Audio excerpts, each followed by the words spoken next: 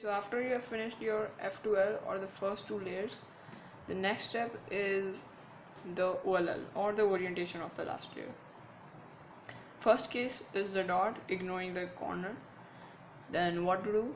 F, R, U, R prime, U prime, F prime, wide F, R, U, R prime, U prime, wide F prime. Next case, L, ignoring the corners again, wide F, R, U, R prime, U prime, wide F prime. The next case, a line, make sure to hold it horizontally. If you have it vertically, then make sure that you hold it horizontally, or else it will not work. So the same thing that we applied for the first half of the, we can say, our dot case, which is F, R, U, R prime, U prime, F prime. Now what we have done is made a cross on the top and not necessary to be matched with its centers.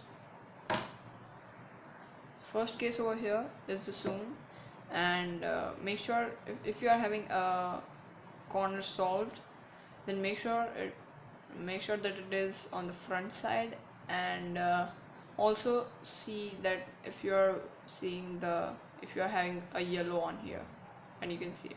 If you're not having that, then just simply rotate it again, and if you can see one here, and by still keeping it at the front side, that is the correct way to hold it.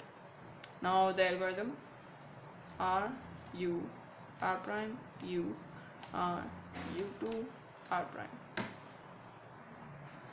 Now the anti-zoom, the same thing but on the left hand side. It's a mirrored version of it. So L prime, U prime, L, U prime, L prime, U2, L. Okay, so the next one is the pi. If you are having two of them facing yourself and the other two facing the other way, or you can say not in the same direction as these two, then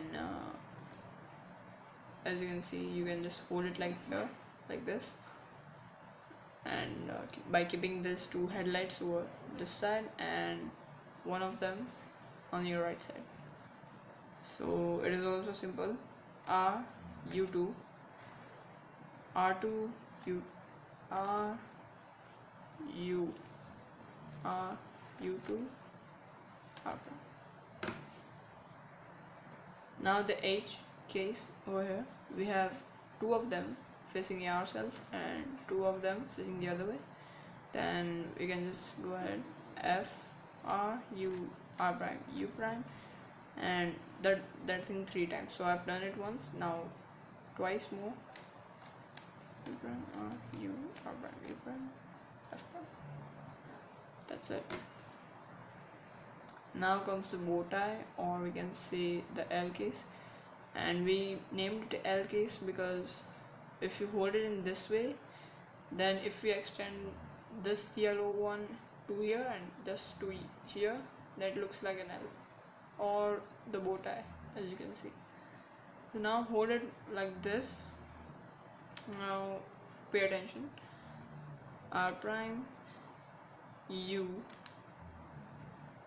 R, D prime, R prime, U prime, R, D.